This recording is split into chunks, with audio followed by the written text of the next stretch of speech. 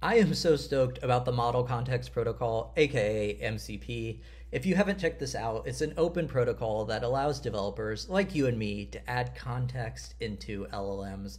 And I love the way they describe it on their website as being like USB-C for AI applications, meaning that it's a standardized way that you can connect external data sources and tools into your AI models. And thanks to MCP, we now have a tool that lets you connect a Cloudflare worker into Claude Desktop or any other MCP client. But rather than tell you about it, I thought I'd just show you by building one on this video. So we're gonna go into terminal, and the first thing we'll do is create our new worker. And we're gonna call this worker workers MCP demo. It'll be a hello world worker, and we're gonna use TypeScript. This will go through loading up all of our dependencies.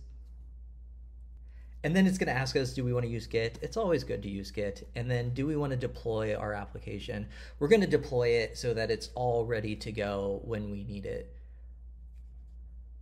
And there we have it. It's deployed. It's going to wait for DNS to propagate. I'm going to cancel that because we have a few more things to get done first. So we're going to go into the folder we just created, and we're going to npm install workers MCP.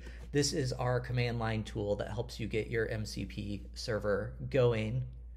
And once this installs, we can run npx workers MCP setup. This will take care of all the setup for our MCP server. So the first thing it's going to do is update our deploy script. It's confirming, yes, we will do that. Then it's creating a shared secret for us. It is updating our types, and then it asks if it's okay to replace our index.ts, and we're going to say yes. And now that this is happening, it's deploying, and it wants us to know what Claude Desktop wants to know this as. I'm just going to leave it as workers MCP demo. And it tells us that it's updated our Claude configuration. I'm going to open the code in my IDE so we can take a look. And you'll see this is a pretty small worker, and it has this say hello function here with a comment. And this is what powers our MCP server. So it tells Claude that this is a function that gives a friendly greeting from your worker's MCP server. It accepts a name, and it returns a string with the contents of our greeting. So now we can jump into Claude and try this out. I'm going to say, hey, it's Ricky. Can you say hello from my worker's MCP server? And it says we're going to use the say hello function. It asks for permission. We'll allow for this chat, and we can see the response. So it said hello from an MCP worker, Ricky. So now you can see how this interaction happens, but I want to build something just slightly more complicated. And the way you do this is you first start with a comment, and the comment lets the MCP know what your function is going to do. I'm going to have a function that returns a random playing card, and then we say it returns string name of a random playing card. Thanks to the magic of Cursor and Claude, it already wrote my function for me, but I actually don't love this function because it doesn't have the suit. So I'm going to add suits, and there we go. It did all of that for me after I caught that it didn't have suits. We will save this, and we can deploy again. And now you'll see it's deploying with our get random card function. We say, give me a random playing card.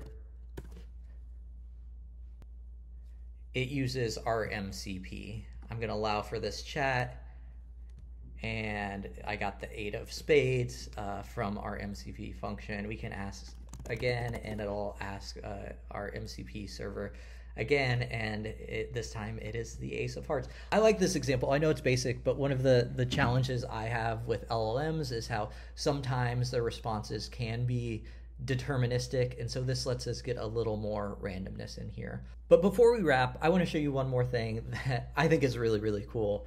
It's in the repo. We have an examples folder, and there's this one for image generation. And we can take this source I'm going to copy this code and paste it into our index.ts file. This adds a new ability to generate an image. You can see that right here in the comment. It accepts a prompt. It can also accept steps. And this uses Workers AI with Flux1 Schnell to generate an image. We also need to add this to our configuration like so, and update our bindings in Wrangler TOML to use Workers AI. So now that this is all done, we can deploy this and try it out in Claude. I'm going to ask it to generate an image of a surfing Santa. And I like this example because Claude doesn't have an image gen built in by default, but thanks to Workers AI, our MCP server, we now can add this functionality. And you see it passed a prompt over about Santa Claus, and it said it's going to use 8 steps. And then it's telling us it's generated a fun image of Santa. We can take a look at that. I love it. If you want to get started with this, you can go to github.com/cloudflare/workers-mcp. I've had a ton of fun with this. I hope you have as much fun as I have. And please show us what you build on Discord, on X, on Blue Sky, in the comments on YouTube, wherever you can find us. We'd love to see what you build. Thanks a lot.